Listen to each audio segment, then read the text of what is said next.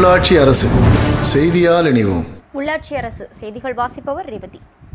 சென்னை ராயபுரம் அரசு ஸ்டான்லி மருத்துவமனையில் இன்று உலக மூட்டு அலர்ஜி தினம் அனுசரிக்கப்பட்டு வருகிறது.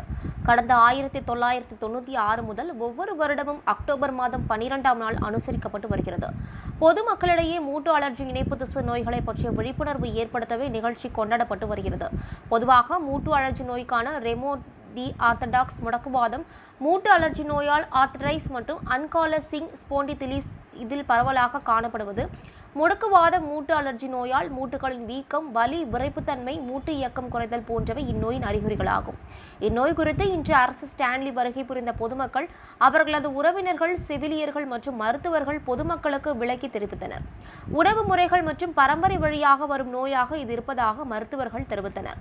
உடனடியாக மூட்டுகளில் வலி இருந்தால் மருத்துவமனையில் வந்து அதற்கான சிகிச்சையை மேற்கொள்ள வேண்டும் என்று பொதுமக்களுக்கு அறிவுறுத்தினார். இதில் மருத்துவ முதல்வர் சாந்தி மலர் மற்றும் நிலைய மருத்துவர் ரமேஷ் மற்றும் துறையின் பேராசிரியர்கள் ஹரிஹரன், ஸ்ரீதர், உதவி பேராசிரியர் ஆகியோர் கலந்து கொண்டு பொதுமக்களுக்கு விழிப்புணர்வு துண்டு பிரசுரங்களை வழங்கி காணொலி மூலம் நோய் தவிர்ப்பதற்கான வழிமுறைகளை தெரிவித்தனர்.